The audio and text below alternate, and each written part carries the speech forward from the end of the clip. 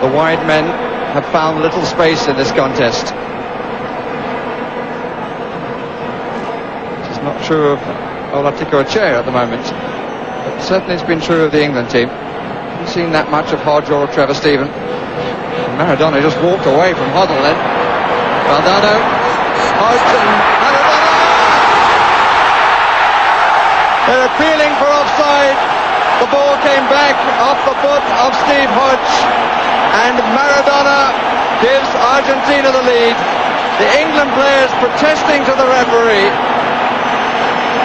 but the little man who started it by walking past Glenn Hoddle, that's where the ball came from Hodge. Maradona had continued the run forward,